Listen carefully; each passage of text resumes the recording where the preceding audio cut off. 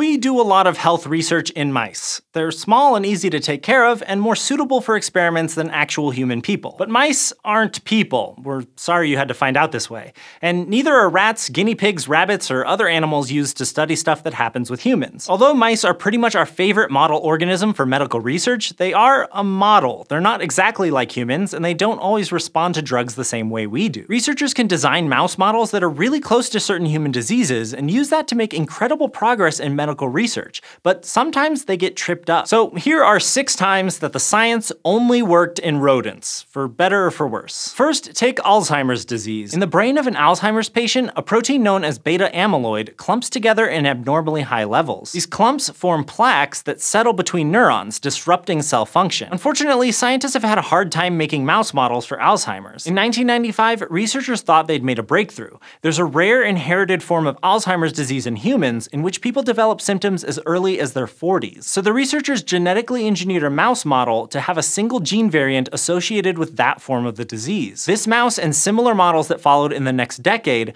accumulated plaques in ways that provided researchers with important insight into Alzheimer's. And a drug called aducanumab showed promise in targeting the beta amyloid protein plaque. Some even called it a holy grail because of how well it targeted the plaques in mice. Unfortunately, the drug failed to work in humans during clinical trials. Scientists aren't sure why yet, but one reason could be because beyond the cellular level, our brains are pretty different. Changes in rodent brains don't necessarily affect their behavior the same way comparable changes affect behavior in humans. Now, it's a similar case with multiple sclerosis, or MS, a disease of the central nervous system. In people with MS, it's thought that the immune system attacks the protective myelin sheath surrounding nerve fibers. This interferes with the communication signals between the brain and the rest of the body, resulting in a wide variety of symptoms, including problems with mobility, vision, sensation, cognition, and speech. Since it's most likely an autoimmune disease, it makes sense to study treatments that interfere with the out-of-whack immune response in the bodies of people with MS. That's why scientists in the 80s were interested in IFN gamma. It's a specific type of interferon, which are proteins involved in activating the immune system's defenses. IFN gamma showed a lot of promise in mice, so much so that it made it into clinical trials for humans. But it turns out that our immune systems differ in some important ways from mice immune systems, and the drug ended up worsening patients' MS. Scientists later realized that the mouse model of MS does resemble human MS in terms of symptoms,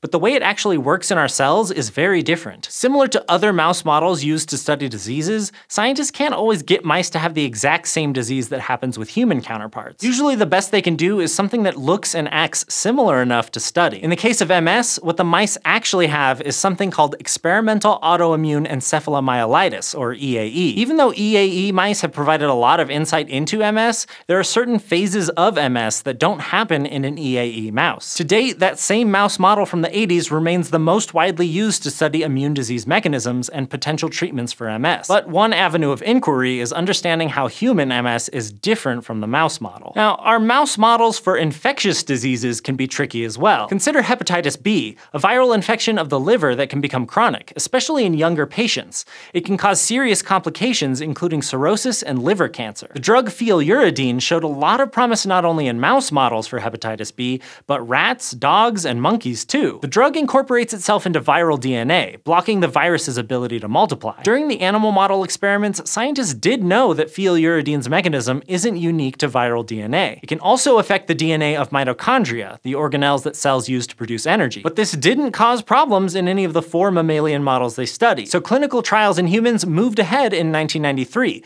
but to researchers' surprise, 7 out of 15 people enrolled in the trial developed liver failure, and tragically, 5 of them died. It turns out that human liver cells have a unique protein that actually helps drugs like pheluridine get into the mitochondria, making it toxic to humans, even when other mammals aren't bothered. Before testing it on humans, scientists had figured that since pheluridine couldn't get into the animal model's mitochondria, it would be unlikely to do so in people. But there was a silver lining. Realizing that this unique protein affects how drugs like pheluridine work have led to some breakthroughs, including creating a woodchuck disease model for hepatitis B. And then there's tuberculosis, a potentially severe infection of the lungs caused by a bacterium called Mycobacterium tuberculosis. Patients typically have to take a whole battery of antibiotics to combat it, since this bacterium is really good at becoming resistant to the drugs used to treat it. The TB bacterium and its relatives are really good at infecting all kinds of animals, including some non-human primates, elephants, guinea pigs, some birds, and even some marine mammals. So animal models ought to be a slam slam dunk, and there have been valuable insights into tuberculosis from animal studies,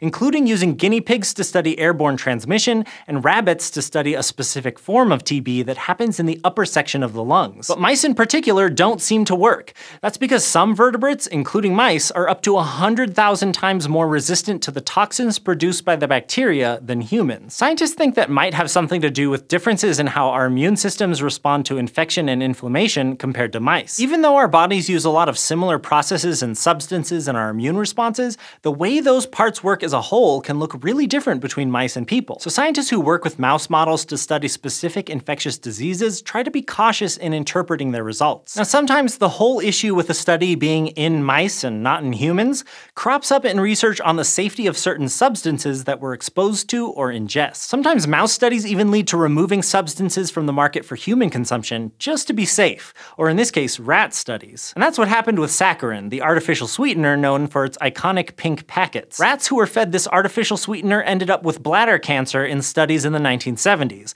and everyone freaked out, and it's not hard to see why. News stories reported that men who used saccharin or artificial sweeteners had a 60% higher chance of developing bladder cancer than those who don't, even though the study was in rats, not humans. So it's no wonder that Canada quickly banned saccharin. But it turns out that rats process saccharin differently than humans.